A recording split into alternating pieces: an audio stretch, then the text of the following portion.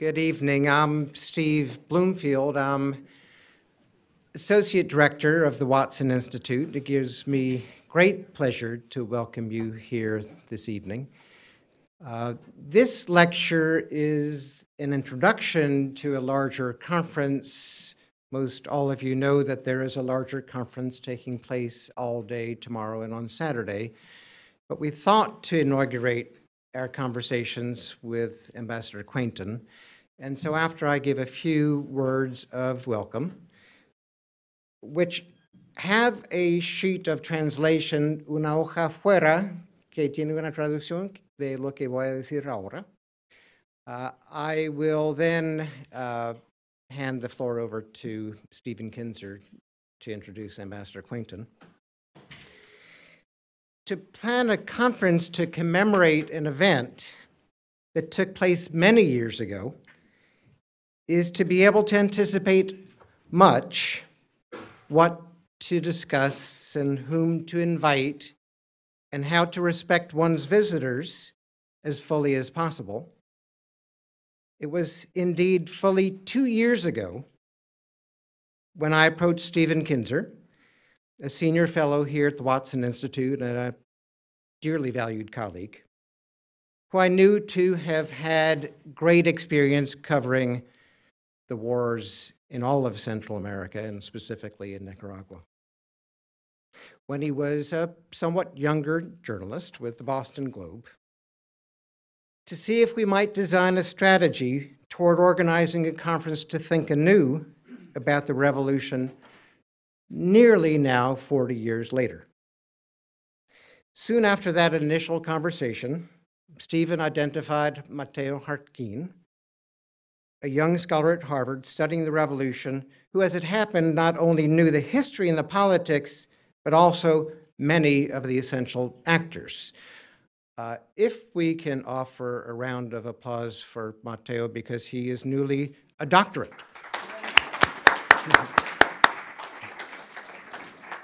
Mateo was working on this conference simultaneous to defending his dissertation, and it's all happened concurrently.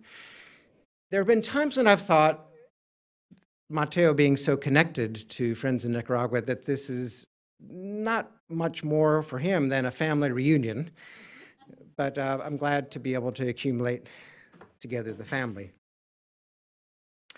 We began to discuss in earnest the prospect of this conference when Rich Snyder, a scholar of Latin American comparative politics at Brown, also joined our effort.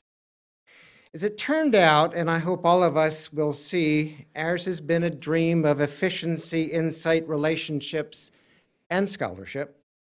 And we particularly thank at the moment our colleague Christy Kilgis, who has brought our inspirations down to earth and firmly to this place. I think Christy might be outside still organizing, but she's the author of all the communications and the fact that you miraculously have come together in this place. So I want to particularly thank her, and we'll have a chance to thank her again later. Thank you all for journeying both in space and in time in order to come together in this place. Along the way of our planning, unanticipated events have occurred. After all, we started talking quite a while ago. All of us know, and many of you have experienced directly yourselves in Nicaragua, renewed civil strife, political and social pressures culminating in violence, in death, in repression, and in great geographical dislocation. We had wanted to plan, in fact, 2 conferences, one here in Providence, and the other that was meant to take place just a few days after in Managua. And of course, that became impossible to plan because of the situation there now. My own reminiscence is innocent enough. In July and August and September of 1978, I was a 23-year-old trainee in the U.S. Peace Corps in La Guasima de Alajuela in Costa Rica, soon to be headed for 2 years of Peace Corps service in Ecuador. As my weeks in training wore on, in the distance at night, one could hear jet engines revving at the Aeropuerto Juan Santa Maria, The idea being that the potential eruption of violence across the border in Nicaragua might compromise Costa Rica's secure democracy. Or perhaps it was something thicker than that. In any case, a maelstrom was gathering, and no one knew quite what would come next. Our idea from this chart has been to come together to expose known truths, to debate unresolved and likely unresolvable puzzles, to bring together people from various sides of issues still so salient, questions of minority rights, of gender, of militarism and democracy, of great powers and small powers, of poverty and wealth, of authoritarianism and of liberation, and of the ways in which minds bend around and sometimes even distort lived and slowly receding realities, willfully or not, and perhaps also in simple human ways to recall and to reminisce. So I give you Stephen Kinzer, who will make an introduction of Ambassador Quainton, and we'll get this conference begun. Thank you.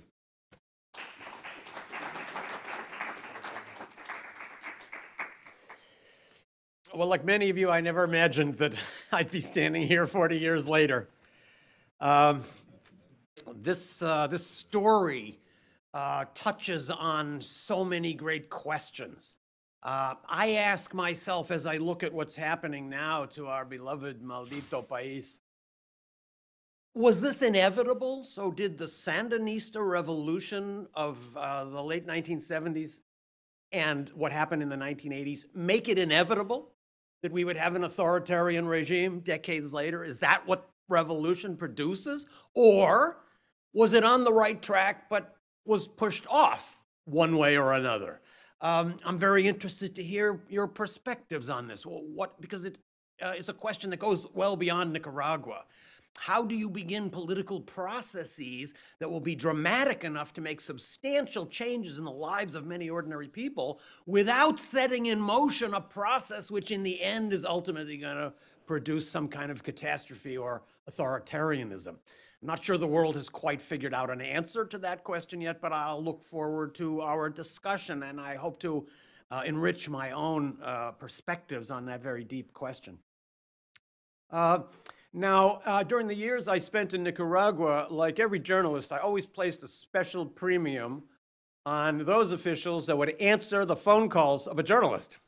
And that wasn't so many. I quickly developed my list of the people that I actually could pick up a phone and call.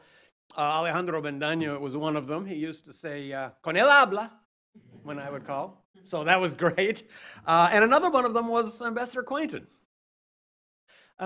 During the 1980s, the United States was very fortunate to have two brilliant Foreign Service officers, Anthony Quainton and Harry Bergold, as our ambassadors in Nicaragua. Both of them, I think, in some ways went through the same process and came to the same place and paid the same price. So Ambassador Quainton was serving from 1982 to 1984. I just want to try to place that moment in the historical perspective of Nicaragua now. So 1981 was the year when Tom Enders came down to Nicaragua and offered a deal to the Sandinistas, which essentially was, if you stop sending any aid to El Salvador and don't help any other revolutionary groups in Central America, we're going to leave you alone. So he brought this offer down, and as he later explained, the comandantes began giving him a long lecture about Nicaraguan history that started with Zelaya or Walker, and they went through Sandino, and he just told them, please be quiet and just answer me. And the answer was no. The Sandinistas were not prepared to do that. And when I later asked one of the comandantes, Bayero Arce, why didn't you say yes to Enders? He said to me, we analyzed the proposal and we thought that this was what they had in mind. The Americans have the idea, get the Sandinistas to stop helping all the other revolutions in the neighborhood so we can crush them. And then once the Sandinistas are alone and have no friends, then we come in and get them. So we thought, we're too smart for this. We're not falling for that. So that had happened just recently when Ambassador Quainton arrived. he arrived almost exactly at the moment when the Contra War began, because that war began with the blowing up of bridges in northern Nicaragua in March of 1982, which was exactly when Ambassador Quainton arrived. So he was there at the moment when the whole thing began. Ambassador Quainton was also there when the Sandinistas imposed their military draft, which caused great controversy. He was there when the Pope came and had his confrontation with Father Cardinal. I think the salient aspect of Ambassador Quainton's tenure, and also the salient aspect of his successor's tenure, was that as professional diplomats, they were looking for diplomatic solutions. They were trying to work in their profession, which is diplomacy. And that was what brought both of them to the ends of their careers. In international relations, we like to think that military pressure is used to help obtain a political result. So you want to have a diplomatic process going at the same time. But this was not the policy in Washington at that time. This was a period when one of Ronald Reagan's aides referred to the Sandinista government as an infected piece of meat. And when a U.S. ambassador in Central America compared the Sandinista front to the Nazis. So that was the perception in Washington, and that was not going to work with anybody who was a professional diplomat. Now, when Ambassador Quainton came to the end of his term, I found this little note from a UPI story. According to U.S. press accounts in the United States, Quainton is being replaced because he has not shown sufficient support for Reagan administration policies toward Nicaragua. And I found this in a book about Nicaragua. Tony Quainton was this is a quote from another American ambassador. Tony Quainton was fired for telling the truth. He was fired for telling Kissinger exactly what he did not want to hear, that we should listen to the Sandinistas and explore their intentions. Quainton advised the commission, that is the Kissinger Commission, that the Nicaraguan government was not a dogmatic Soviet puppet. The Sandinistas could be tough, nasty, unpleasant, but we could work with them, and we should take their olive branches seriously. When they let opponents out of jail, lifted censorship, pursued the Contadora peace process, we ought to encourage that. Kissinger had disliked Ortega personally and was in no mood for this kind of conciliatory talk from Quainton. He told Reagan and Schultz to get rid of Tony as soon as he got back. Actually, Ambassador Quainton survived his execution a lot better than his successor, Ambassador Bergold. Bergold's career came to an end. Schultz did try to name him to another ambassadorial post, but Jesse Helms didn't let that happen.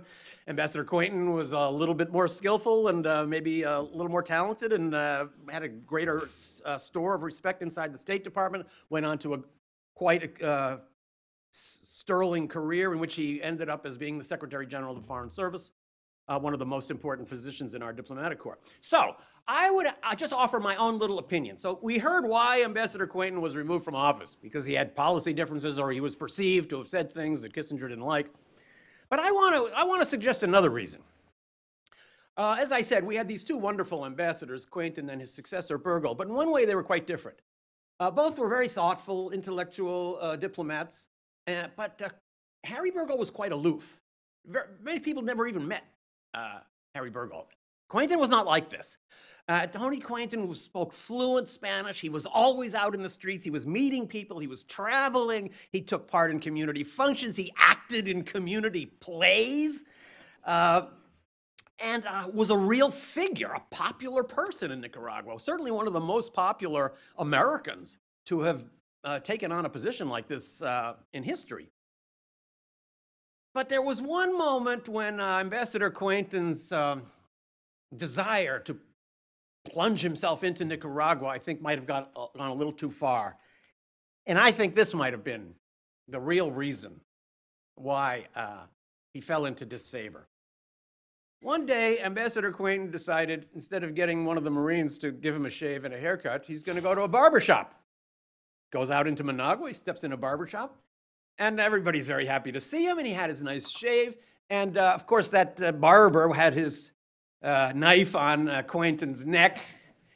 And Tony liked to make fun of this and say, you know, actually, I survived. I had a Nicaraguan. He had his knife on my neck, but he actually didn't slit my throat at all and actually gave me quite a nice haircut.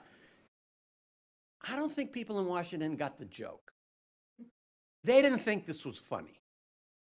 I think they saw something very deep in there. That with that story, with the fact that he would make light of that, he was essentially trying to humanize Nicaraguans. And that flew in the face of American policy. So both in his personal style and in his commitment to diplomacy, I think Tony Quainton represented not only what is the best in American diplomacy, but what's the best in the United States. And that's why it's such a thrill for me to be able to introduce him to you tonight.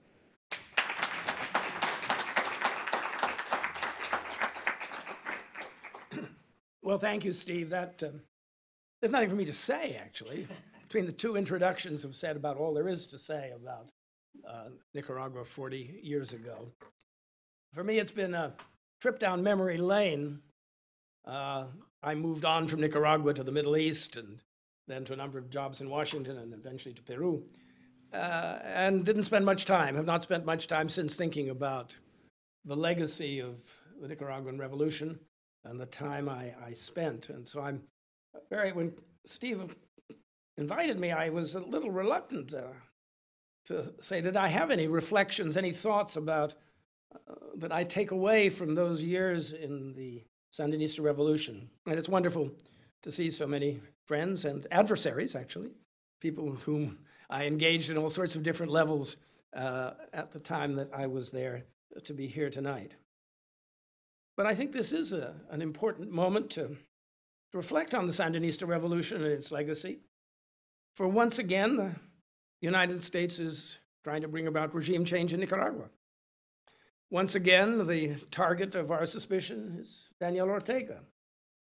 Once again, the desired American outcome is shrouded in ambiguity and uncertainty. Once again, the glass is half empty for some, half full for others. So when Steve asked me, I was initially skeptical, because I'm not an expert on Nicaragua. I wasn't an expert then. I'm not now, 37 years later, an expert now. But I had 2.5 event-filled years. You've heard a little bit about them while I was there. And on my departure, the Sandinista humor magazine, the Semana Cómica, had a full-page cartoon of me being spanked by Ronald Reagan over Ronald Reagan's knee in the happy presence of Dr. Kissinger and Jeane Kirkpatrick. There I was. I was clearly not, for the Sandinistas, the poster boy for anything, and not for the Reagan administration's policy. But it's ironic that the current administration once again focused its attention on Nicaragua and on the Sandinista comandante, Daniel Ortega, who once again is president of Nicaragua, and who once again is in the crosshairs of Central American policy. Nicaragua today is the junior member of the Troika of Tyranny, which John Bolton breathlessly proclaimed last year.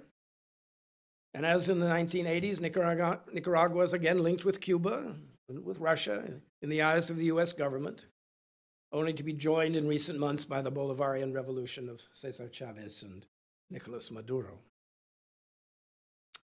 In 2019, as in 1992, we're faced with many of the same dilemmas. Is regime change a viable strategy for American foreign policy? How are we to assess the successes and the shortcomings of a regime which proclaims lofty ideals and yet often resorts to repressive practices? And how does the legacy of history constrain what we can do to create a better future for countries which proclaim themselves revolutionary, but end up impoverishing the citizens they claim to have saved? As Steve mentioned, I arrived in Managua on the 15th of March, 1982, the first day of the secret war against the Sandinistas. While I was in the air with my wife from Miami to Managua, Comandante Ortega declared a state of emergency because that very morning, a CIA-sponsored operation had led to the blowing up of the bridges connecting Honduras and Nicaragua. Needless to say, I had not been briefed on what was about to happen and was completely taken aback by that information. And punting, as diplomats learn to do, I explained that I looked forward to discussing these difficult questions with Comandante Ortega.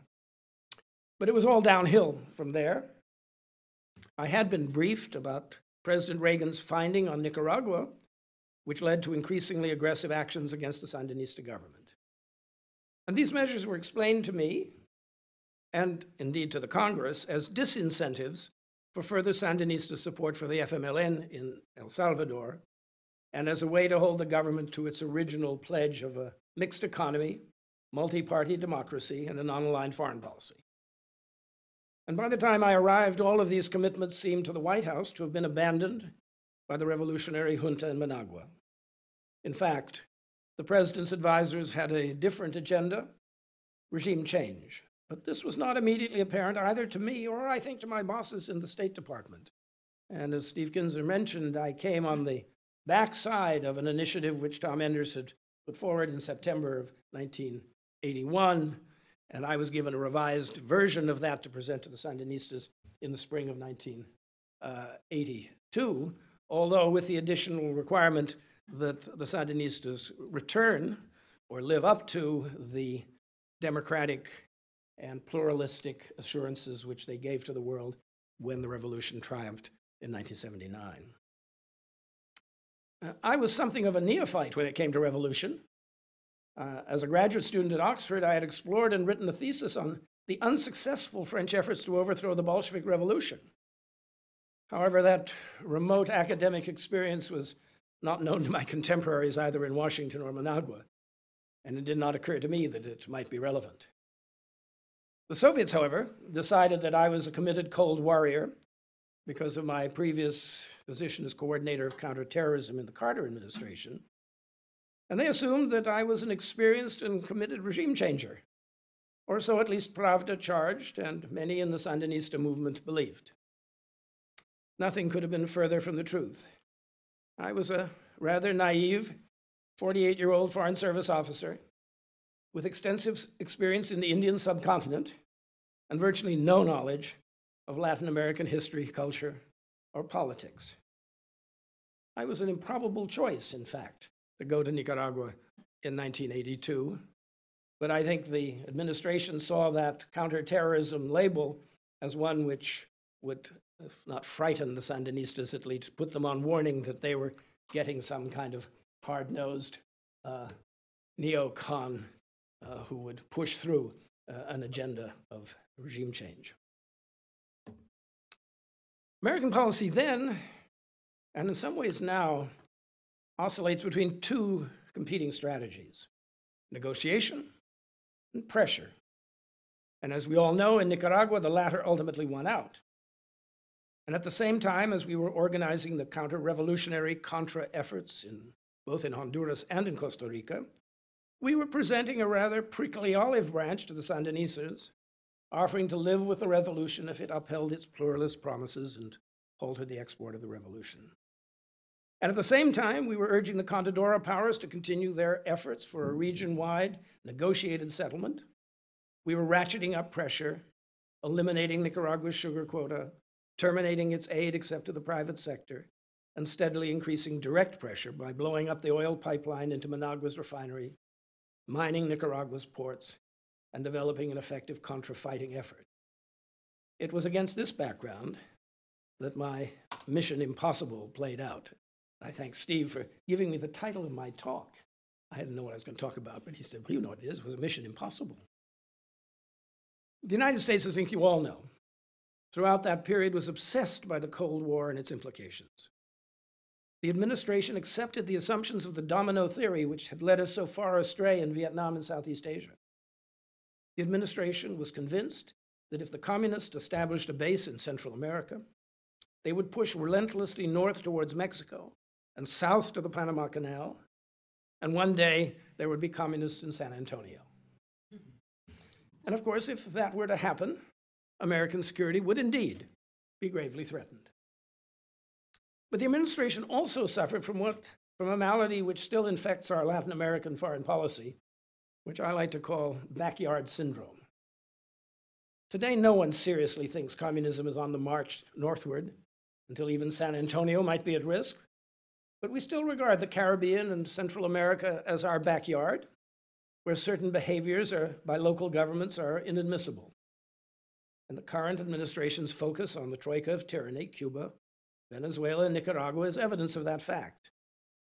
And that approach, as I think many of you know, has been true at least since 1905, when Theodore Roosevelt announced the corollary to the Monroe Doctrine, asserting a right for the United States to intervene in the hemisphere, but really in the Caribbean basin, in cases of chronic wrongdoing, to act as an international police power. Nicaragua lived that history from 1909, when the Marines first arrived, through right to the end of the Somoza regime. Diplomacy, it seems to me, is the art of managing ambiguity and complexity to achieve outcomes favorable to one's national interests. And ambiguity there was aplenty in the early 1980s in Nicaragua. At the heart of that ambiguity was not only the young Daniel Ortega, one of the ruling triumvirate and the nominal head of state, who came from a bourgeois family and was educated by Catholics, but it was also Tomás Borge, the seasoned revolutionary and founder of the FSLN. Hundreds of visitors came to see him. From the United States, they included senators and congressmen, business leaders, missionaries, concerned citizens. And all were fascinated by this rotund, small, cigar-smoking minister of the Interior. All had heard of his ruthless suppression of enemies and his reliance on Cuban and East German apparatchiks. But few, however, were prepared for his personal charm or his official office decorated with a wall of crucifixes, or saw his inner office, where besides the drinks trolley and the bottles of Chivas Regal Scotch were two books, the Bible and the Fundamentals of Marxism-Leninism. Indeed, the whole question of the relationship between religion and the revolution was one which bedeviled the administration's efforts right from the start, in its efforts to roll back communist advances in Central America. Hardly a week went by during my tenure without the visit of a delegation of American religious leaders, laymen and women, priests and nuns, pastors and rabbis, even the occasional bishop.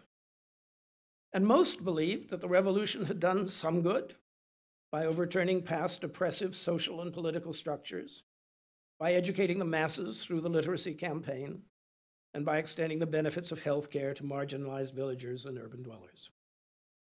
One such delegation arrived in the first week of my stay, and after I tried to explain the objectives of President Reagan's policies, they asked me if they could pray. Well, I was a neophyte at office praying. I had never done it. And with a little hesitation, I agreed. There I was, alone in my office, a week into my tenure in Managua, with a deeply religious peace delegation holding hands and solemnly praying that the Reagan administration would see the errors of its ways. I stopped praying in my office, and nobody asked again. But most groups, and this testifies to the ambiguities that I lived through in this Mission Impossible, were polite and respectful. They listened to my presentation, even when they disagreed. But a member of one such group from the film industry in Hollywood angrily told his companions, he stood up in my presence, and said if there were ever to be Nuremberg trials again after the current war was over, the American ambassador would surely be one of the guilty. That's heavy-duty stuff for an American ambassador. You remember those who were convicted in Nuremberg hung for their sins. So a mission which was difficult enough at the political and diplomatic level became even more difficult at the emotional and moral level. Needless to say, one does not like to be denounced as a war criminal. And my staff hated the moral intensity of both the supporters and the opponents of the regime, even when they shared some of the criticisms of American policy or the criticisms of the Sandinista regime. it was mission impossible for the American ambassador. I think it was also mission impossible for the Catholic Church. There were several priests, as you may remember, in high positions in the government, including the foreign minister, Miguel Escoto, and the two Cardinal brothers in the culture and education ministries. And liberation theology was very much in vogue in the United States and throughout Latin America. And the writings of the Peruvian priest Gustavo Gutierrez were much admired. However, there were also many Catholics who saw the revolutionaries as deeply hostile to the church and to its doctrines. And these views were reinforced by the bizarre incident, which some of you may remember, when Archbishop Obando's secretary, Father Bismarck Carballo, was photographed by Sandinista television fleeing naked from the home of a woman parishioner after an alleged romantic tryst. You can't imagine how easy it is to shock Nicaraguans by putting a priest on television naked. It really does wake people up. And of course, we all remember the tragic, I think, visit of the Pope, who was shouted down at the papal mass in Managua. What's interesting is the papal nuncio then, as now, found himself, as the nuncio today finds himself, in a key mediating position, trying to bridge the wide gap between Christians in and outside the revolution. I remember my first week in Nicaragua formed so many impressions, was Holy Week, and I went to church. I'm a Roman Catholic. I went to church in Santo Domingo, which was then Archbishop Obando, he's not yet cardinal, parish church. And I'd been warned not to go there by some people at the bishops' conference here, because it would be a strong political signal, but I didn't take advice well. And I show up at Holy Thursday Mass, and I receive communion, and there are television cameras, and a large number, it seemed to me a large number, of what I thought of quite elderly, middle-class Nicaraguan ladies kiss me. And they say, Señor Embajador, we have the ambassador we've always dreamed of having. And I say, why? Because you're here. So I never went back there either. I obviously had good relations with Obando y Bravo. But it was hard to find a place in Managua where you could worship, where the priest was not in the revolution or against the revolution. Everything was divided. And this constant ambiguity spilled over into the daily life of all my colleagues, but certainly into the life of the American ambassador. Against this background, getting the story right was one of the central responsibilities of the embassy. I believe to this day, that Washington cannot possibly get its policy right without accurate and informed analysis of the situation on the ground. And this was a particular challenge for Embassy Managua. To those in Washington and beyond who were suspicious of the Sandinistas, our reporting was often thought to be biased. At one point, B'nai B'rith, the Anti-Defamation League, you may be familiar with it, went to the New York Times to complain that the embassy had not reported on systematic anti-Semitism in Sandinista Nicaragua. The story appeared on the front page of the Times, and the department immediately became concerned that perhaps we actually had covered up a serious problem. We carried out an immediate investigation and concluded that the Sandinistas were anti-Zionist. They did not recognize the state of Israel, and it allowed the Palestinians to open an office. But no one we could find, not in the revolution and not against the revolution. Even the most rabid opponents of the Sandinistas believed that there ever had been any anti-Semitism in Nicaragua.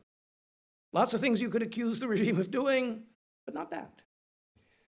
I regret to say that that report, reaching that conclusion, was also not believed, and Elliot Abrams, now our special envoy for Venezuela, the wheel does keep coming round again, descended on the embassy to check for himself whether the embassy's reporting and analysis was correct.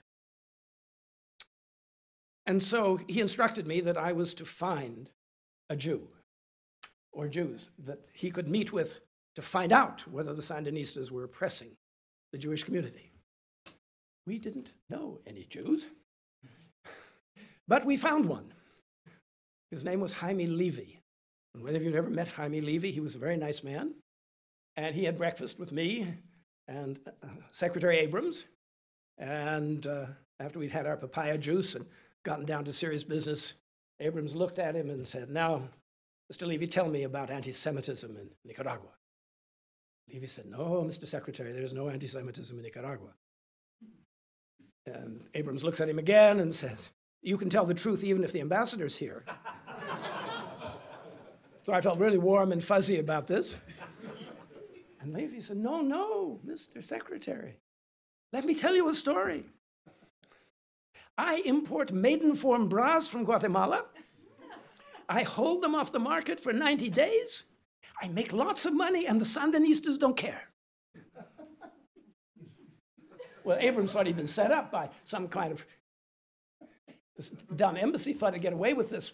Somebody who, token Jew who imported maiden-form bras. So my reputation was always on the line. And subsequently, I was summoned to the White House, where a senior official complained to me that we were reporting too much good news from Managua. This is actually a much more serious point. And she urged me to help the president defend his policies. And she asked, was I the president's representative? And of course I said, "Yes, ma'am." And did I want the president to succeed in Nicaragua? "Yes, ma'am." Well, she said, that was the case, I should increase my reporting of bad news, because that would help the president defend his policies before the Congress. And I replied that we would report all the news, both good and bad, but that we would not skew our reporting one way or the other. Needless to say, that didn't satisfy the White House. The truth is, we did assiduously report on Sandinista violations of human rights, on their attacks on press and political freedoms, on their harassment of certain parts of the private sector, and on their generally intolerant attitude to opposition political parties. But we also tried to report faithfully on those aspects of Sandinista policy that seemed to be offering positive benefits to the people of Nicaragua: the literacy campaign, the health reforms, the barrio-level self-government. And for those who believed that nothing good could come out of the revolution, these reports were seen as fuzzy-headed and misguided attempts by a young ambassador to undermine the Reagan administration's strategy in Central America. It was virtually impossible in that atmosphere to get the story right. The mission's reporting was scrutinized for signs of feeble-minded sympathy with the revolution and a lack of enthusiasm for US policy. My public appearances were scrutinized for signs that I had or had not walked out when public speeches condemned the United States and its support for the Contras. Critics wondered whether I did or I didn't stand when the Sandinista hymn was played, and the crowd solemnly referred to the Yankee enemy of mankind. And some wondered why I did not protest the endless series of cartoons in El Nuevo Diario and Barricada, La Semana Cómica, depicting me as a dim-witted accomplice to the CIA's violations of international law and Nicaragua's territorial sovereignty. Mission impossible. Indeed it was. It was, of course, equally difficult to satisfy the critics of the administration's policy. They saw our sanctions as impoverishing the Nicaraguan people and our support for the Contras and their incursions and attacks as violations of international law.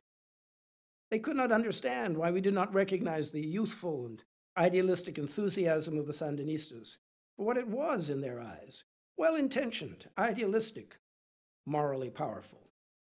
They saw us as blinded by anti-communist prejudice. And as a result, week by week, they came and called on me, and they protested, and they held demonstrations outside the embassy to denounce US policy. They organized candlelight vigils on the border calling for peace.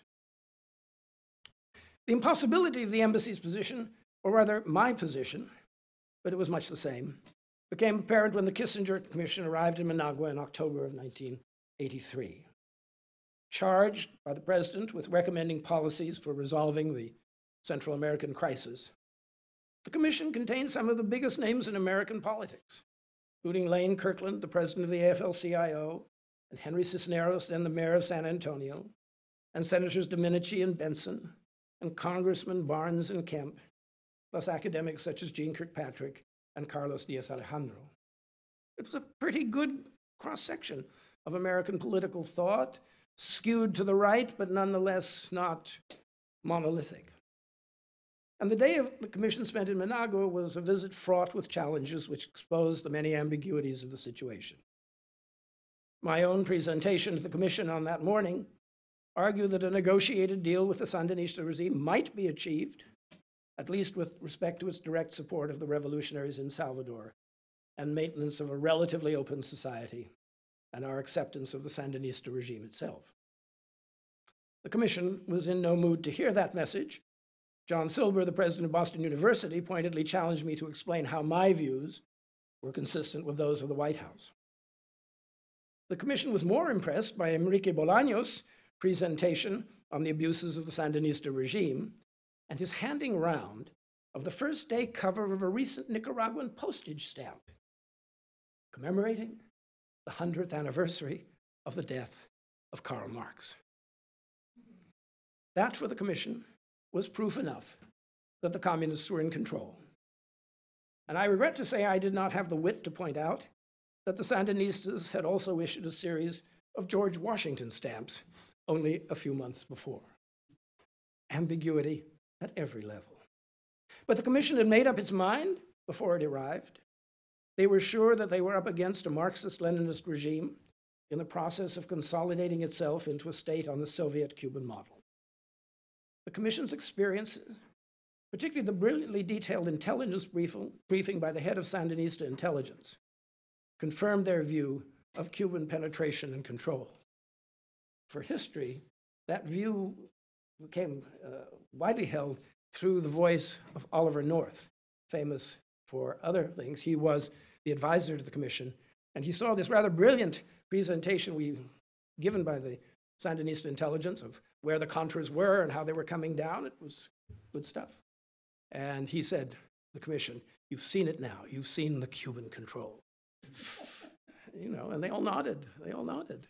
Fact is, I had no doubt then that the Sandinista regime had deeply penetrated the Contra movement and had a pretty good idea what they were doing and why. But if you wanted to find the Cubans under the rug, they were always there.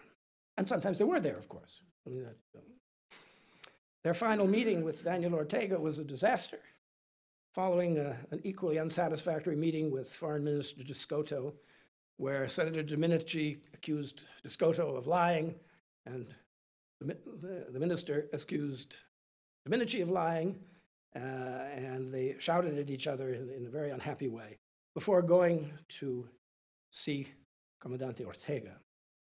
Unfortunately, nothing happened that was good out of that meeting.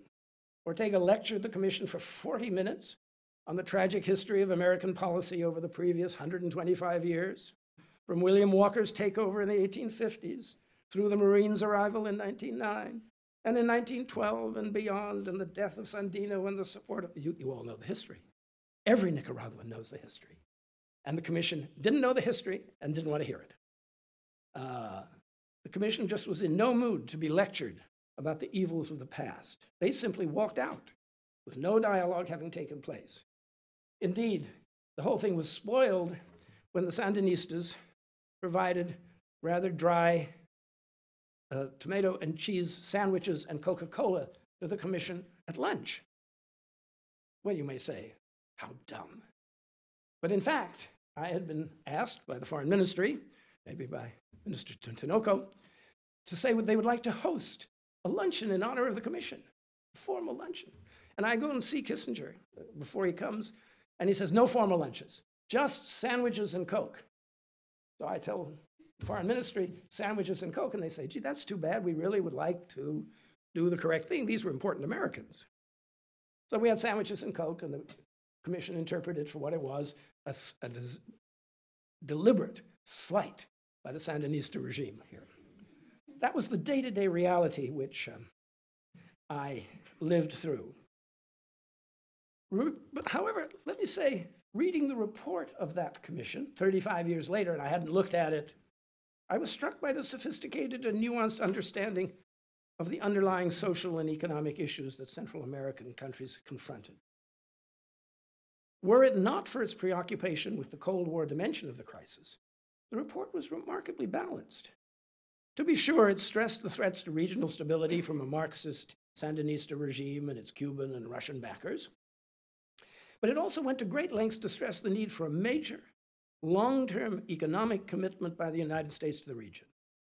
It deplored past US associations with regimes such as that of Somoza, and recognized that if the United States really wanted stability, it would have to be a major supplier of economic and commercial assistance within a minimum 5-year time horizon. Had those themes been picked up and sustained aid to Central America been agreed to, some of the problems we are encountering now might have avoided or at least been ameliorated. Unfortunately, when the Sandinistas were eventually voted out of power in 1990, the United States largely lost interest in the region. We are reaping the whirlwind of that neglect in the refugee and gang crises we are facing today. There's not much use in crying over spilt milk. Opportunities to create a more stable Central America existed 4 decades ago, and they were lost. Both sides could not see beyond their ideologies. Neither could escape from its history. The Sandinistas believed that they were a vanguard party and that history had entrusted them a revolutionary mission. We saw that mission as a fundamental rejection of and threat to our Western liberal values. They could not escape from the troubled history of Yankee intervention. We could not escape from Vietnam and the experiences of the Cold War. Bridging the historical, ideological, emotional divide between us was more than I or my colleagues could do. Try as we would, the mission was always impossible. Thank you. Oh, sure. I have to just add, since you heard so much about the Kissinger visit, that of course those of us on the outside didn't know what happened inside the room until we saw the cartoon of the ambassador being spanked. But we did hear a couple of great lines from Kissinger, who I think was only there for, I don't even know if he stayed overnight. He did not. It was a 1 day in and out. God forbid, would be almost as bad as going to a barbershop.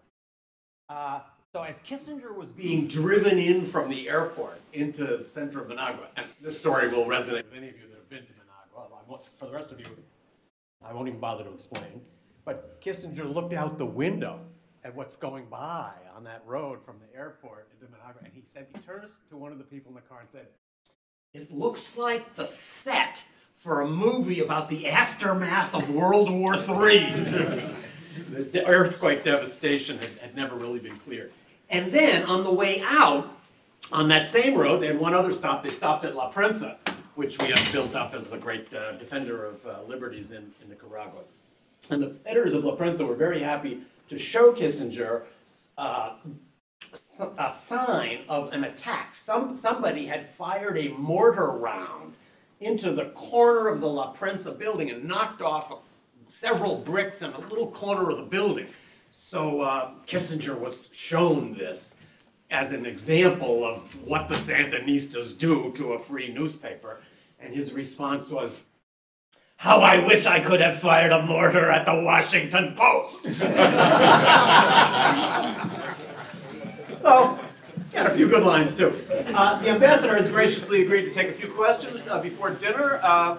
Would anyone like to engage or ask something, try to go back over history? Armstrong. Please introduce yourself for the guests who may not know who you are. Yes, it's Ambassador Quainton. My name is Armstrong Wiggins. I'm a Mosquito Indian from the Atlantic coast of Nicaragua. I'm sure you heard my name. Yes, indeed. And my question is, you didn't mention anything about that struggle, that human rights situation. What can you say when you was there about the Mosquito side of it? Because the revolution was black and white, left and right, Marxism, Leninism versus the capitalism. But Indian issue was different. It actually was. It was different till I struggled in Washington to change Senator Kennedy and other mind that this is a different situation. It's not black and white. There's a nation, there's a people that is not part of this, and they're not included. It's been excluded. So what was your reaction when you was ambassador there? We reported because we had contact with representatives of the Mosquito Indians. It was one part of the country to which we couldn't travel. I never went to Puerto Cabezas None of my staff could go there, so we could get no firsthand. We relied on people coming to Managua to tell us the problems that were being faced as the mosquitoes were caught between these warring elements here. I think we reported pretty fairly about the problems that the indigenous population was facing, but it was only one of many things that we concentrated on reporting, but we certainly did report on it. Go ahead, Richard.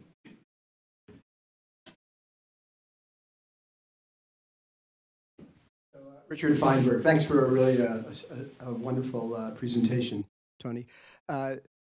You report on Daniel Ortega's harangue to the commission. I imagine that's the same harangue he has continued to give throughout his life. It's the same harangue he gave when he first had an exchange with Barack Obama, even at the Trinidad and Tobago Summit of the Americas, when Hillary Clinton was asked about his remarks. Well, they were very long. So my question is, how do you interpret a presentation of that sort? The charitable interpretation might be he's actually not speaking to the Americans, but he's speaking to his team, and he's trying to reassure them that he's tough with the Americans. Or is there another interpretation that he's a very limited guy who doesn't really know how to engage in diplomacy, doesn't know how to reach out to an audience that would not receive well? This sort of what did it tell you about Daniel Ortega, who's been such an important figure throughout the last? Of course, Kissinger did not give him much of a welcome, may not even have shaken his hand. I think, I guess I'm somewhere in between on this. Ambassador, can I ask you something? You want to use the microphone? It's before they record it. Oh, sorry. That almost any Nicaraguan in the revolution could give you the same spiel. That is, it was part of the standard presentation that America had consistently violated the sovereignty of Nicaragua. And these series, half-dozen events, salient events, were known to every Nicaraguan, and everybody in the revolution went out of their way to tell Americans that Ortega began his talk. Actually, I thought, if I allow him to have a finest moment, before he started the harangue, he looked at Kissinger and he said, "You know, Dr. Kissinger, if your country had cared about democracy over the last 25 years in Nicaragua, you wouldn't have us. But there we are." And then he launches into it. And I think he believes what he says. Is he a good diplomat? No, not particularly. Because the meetings he had tended to either be confrontational, or they tend to be sycophantic. People either said, we love what you're doing, or we can't stand what you're doing. The dichotomy was clear here. I wonder, since I'm not involved in any way, that he must look a little bit, as I did a few minutes ago, back, and he said, I've seen all this before. This is the same old America, the same old regime change. I've been telling this story, and it's still true, from his perspective. That is, he makes no allowances for what has transpired under his regime, any more than I think at that point, the Sandinista leadership was prepared to acknowledge very many defects in their own behavior. There was a sense that we were doing history's work, and history had been bad to Nicaragua, and we're going to set it right. And I think I wouldn't just dismiss this as sort of an ignorant man's ravings. I think that theme was heard all over the place in Nicaragua. And it's a tragic history in a sense, which we have to live with, as they do. Yes. I'm Alejandro Medana in that meeting at the Foreign Ministry while you were there. Can you speak in the microphone so this can be recorded? It's very Okay. Sorry. Now I don't want to talk. I'll give you the microphone. Okay, thank you. So, Alejandro Vendaña, and I was a senior foreign ministry official in your time. So I'll just say an element about the meeting, and then I'll ask you the question. But I was there, And yes, it was startling for Ortega and others to actually say, this revolution is the product of a bad American policy on account of what had transpired over the Somoza regime.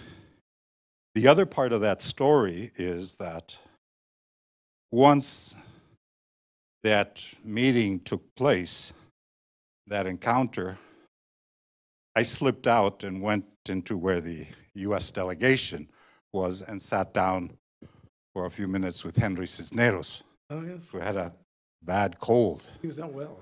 Yeah, and Kissinger gave a very cold, hard look. But the conversation there was that this Costos incident, that was just a disaster because there was, as you just said, no communication. What can we do about that? Because our feeling was that the commission already had its mind made up before it ever left Washington. It was there to ratify something, so no surprises. There could have been no breakthrough at a public meeting, but had it not been, it might have been different in another setting. But I want to ask you the same question once asked you 1983, the same one. Why couldn't the United States have coexisted with a little Yugoslavia in Central America? We could have. We could have. But we believed in what I suggested was the contagion effect, that a little we were so worried about what was going on elsewhere in the region that little Yugoslavia, that Marxist authoritarian state, would be an example to others that they would follow, and we thought that was likely. I mean, we really did believe, I think, in the contagion of ideology. And so it made it very hard then, if you couldn't stamp it out, to allow it to exist. I never believed that, as you heard. I thought we could have lived with a Sandinista government under some circumstances, with certain kinds of assurances. We might have been able to live with some of the ideas that the Contadora group put forward, although those of you who remember the Contadora problem, the Contadora countries, led by the Mexicans and others, wanted to reduce the number of American troops in Central America, condition of getting Cuban and Russian troops out of Nicaragua, and that never was a starter in Washington. That the equivalency, we never accepted any equivalency between them and us. I think it was inevitable. We're big, they're small, and this was our backyard.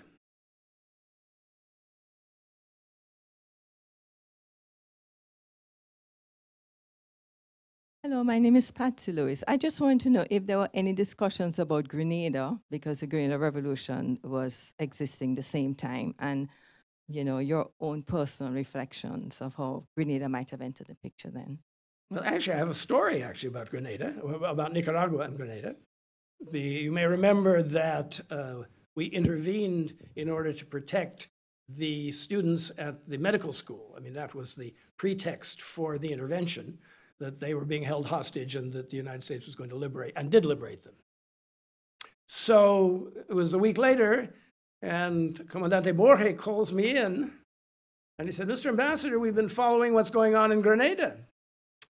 And I just want to tell you, we're not going to give you any pretext ever to intervene. We're not going to take any hostages, and I have already ordered, as typical Borge, 20 buses to be set aside to take your people to the airport anytime they want to leave. So they took notice. I mean, they did see that the Americans were capable of intervening, and the Grenada example was one that they worried about. Much of the rationale, you may remember, about the New Jewel parties sounded like the rationale for policies against the Sandinistas and so forth. So yes, it did have an impact. But we never used the buses.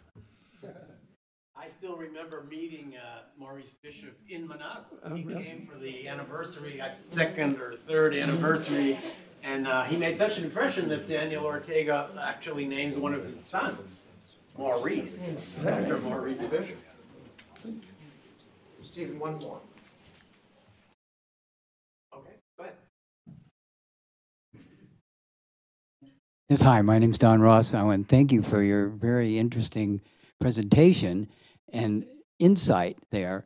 Well, I'm concerned about history and having your knowledge shared to correct the record that is so pervasively wrong so often.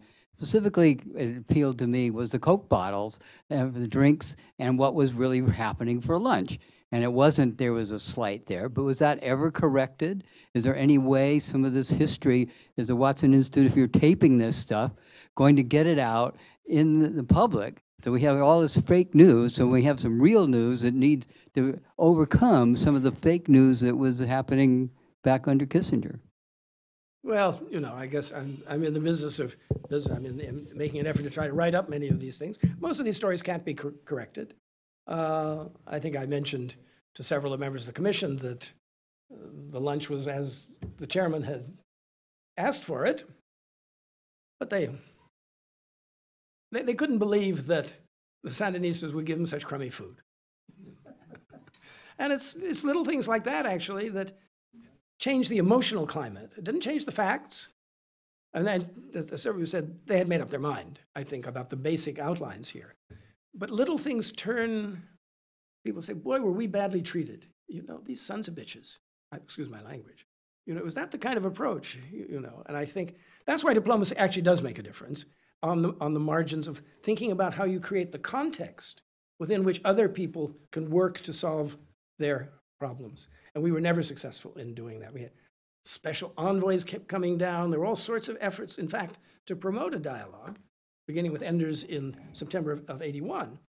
But we never could get over the